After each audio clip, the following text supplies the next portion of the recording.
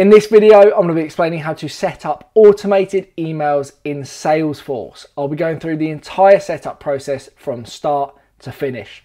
Welcome to the channel. My name is Nick. Just before we get into the video, if you need any help at all setting up Salesforce for your business, check out my website below. We would be delighted to help. So without further ado, let's get straight into the video. Like I just mentioned, in this video, I'm going to be explaining how to create automated emails inside of Salesforce. Now, as I'm sure you guys are aware, that is a very, very helpful and useful tool. So I'm hoping this is going to be of value to you. Now, in this example video, I'm going to be creating automated emails based on cases. Now, let me go ahead and click into a case just as an example, and let me explain what I'd like to do. So in this example video, I want to automate an email to be sent to both the owner of the case or owner of the record and the customer services manager, i.e. myself, when the priority of a case is equal to critical. Okay, so as you can see here, we have got a few different priority options: critical, high, medium, or low. Anytime the priority is equal to critical, I want to automate an email to be sent to both of those people. So let me go ahead and show you how to do this. But do bear in mind, this can be applied to any other area of your Salesforce system, including opportunities, leads, etc. So we want to go to the cog in the top right hand corner and go to the setup page. Now from here, go to the quick find on the left hand side and just search flows, and you'll find under process automation there is the flows option. Go ahead and click this, and then what we want to do is go ahead and create a new flow. So do this by pressing the button in the top right hand corner, and this will bring you to this pop-up page here. Now we've got a few different options. In this particular instance, our flow is going to be a record triggered flow type. There are, as I said, a few different options. I'm not going to go into much detail on those in this video as it will take far too much time. So record triggered flow launches when a record is created, updated, or deleted, which is exactly what we want. So go ahead and press the create button. Now from here, we firstly need to select the object that this flow is being applied to. So in this instance, it's cases, as I said at the start. However, if you're using opportunities, you need to search for the opportunity object, etc.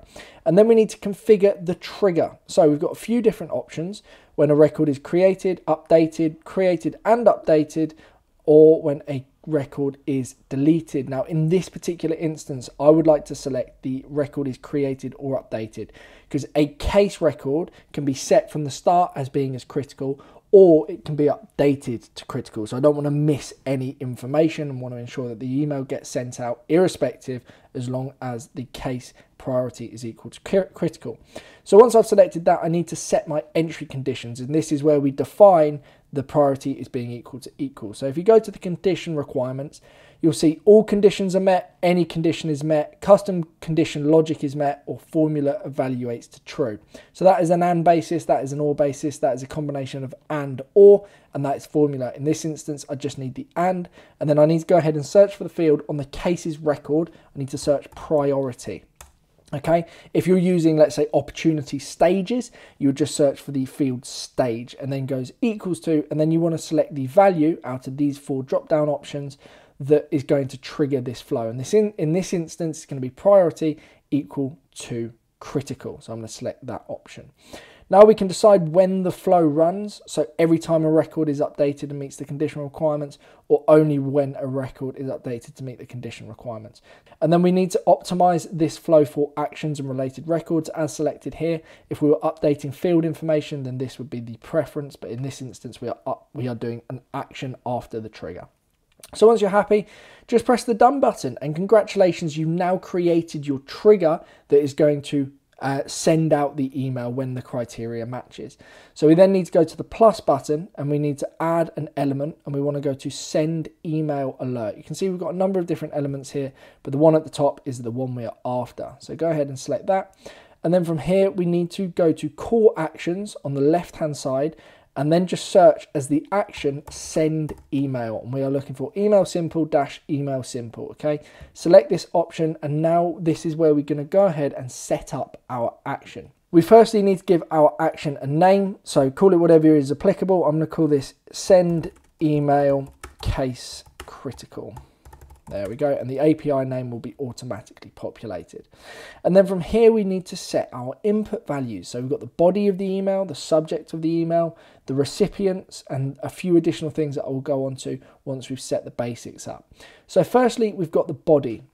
Now we've got two options for the body of our email. We can either write literally into the box, this is the body of our email, but let's be honest, that is no good. So what I recommend doing is selecting the box and go to new resource, use the drop down menu resource type, and then go to text template. And you'll be presented with this screen here.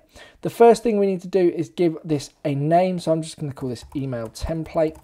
And then as you can see, it's very much like a normal email, which I'm sure you guys are all used to. So you can go ahead and just write out whatever you need to write. So what I'm going to do is actually go the case number, and what we can then do is insert a resource, and that allows us to insert actual data into our email depending on which record has triggered this flow. So if I go to insert a resource, I've got a list of different options here, but if you head down to record, and then what I want to do is insert the case number. So I'm going to go record, and then you can either scroll through, or I can just search case number and that will present itself. Or if you're using opportunities, you can call it, you can go record.opportunity name, etc, etc. It's very, very helpful.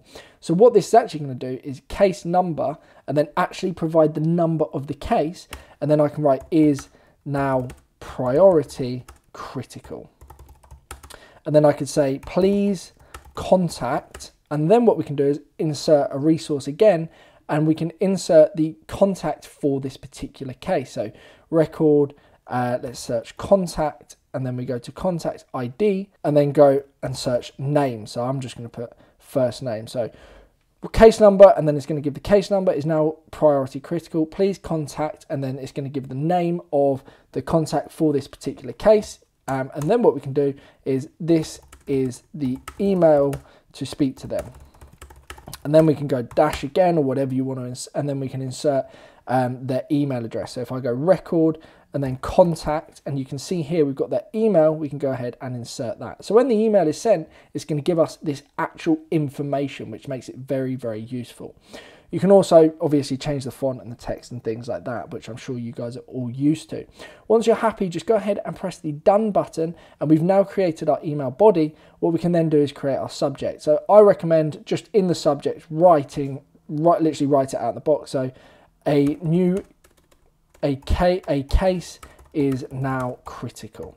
Let's say you were doing opportunity close one, you could write in the subject, a new opportunity is now closed as one, or a new sale has been made as the subject, and you could alert the entire team. Something interesting like that. So we then got recipient email address collection, or recipient email address comma separated. We want to go ahead and use the comma separated. So like I said at the start of the video, I want to email the record owner, and I also want to email myself, being the customer services manager. So in order to do the email first, you want to go to record and then go to the owner, so, or just search user, and then go to the arrow on the right hand side here, and then we want to go and search email, and as you can see that will add their email address. So that's the record owner user's email address, so they'll be sent this email with the body and the subject. And then if you use a comma and add another email, so I'm going to add myself, Nick at crmcrew.co.uk, you can see here you can now do both. So you can pull information from the record, and you can also just add emails manually, you can just write them in. Now, one thing to bear in mind, if you are using the email template like I showed you, we need to go ahead and enable rich text formatted body. So just go ahead and tick this and just type in true, and we're looking for the global constant is equal to true. So just go ahead and click that. We need to have that, otherwise the email will look really, really weird if you're using the email template or the text template and you've not got this selected. And then we've got sender email addresses. So by default, it's going to send from the standard Salesforce email. So in my instance, it'll be info@crmcrew.co.uk, as that's the one that is set up. But you can change this if you would like to let's say you want it to be sending from another user within the organization or within the system. You can go ahead and do that, and then sender type as well, you do not need to worry about. So once you're happy, just press the done button, and congratulations, you've now set everything up. We just need to go ahead and press save in the top right hand corner, give your flow a name. So I'm just going to call this example flow. The API name will be automatically populated. Press save. You may be presented with an issue. Do not worry about this. Everything is going to work and the flow will still run. So I'm just going to press the X button here. And what I'm going to go ahead and do is just press activate. And now our flow is active. I'm just going to head back to the Salesforce page and I'm going to change the priority from critical to high, press the save button, and then I'm going to change it back to critical again. And this will trigger an email to be sent to the owner of the case and to nick@crmcrew.co.uk. I'm hoping that has worked for you guys. If you've had any questions, just drop a comment below and I'll answer them. Otherwise, thank you very much for watching and I'll see you in a moment's time. Hopefully you've now got all of your automated emails set up and ready to begin firing. If you have enjoyed the video or found it at all useful, please consider giving it a like, possibly even subscribing. If you have any additional questions at all, you're more than welcome to drop a comment below, or you can email me, as my details are in the description below, and I'll do my absolute best to answer any questions you do have. Thank you ever so much for watching, and I will hopefully see you shortly in the next video. Thank you and goodbye.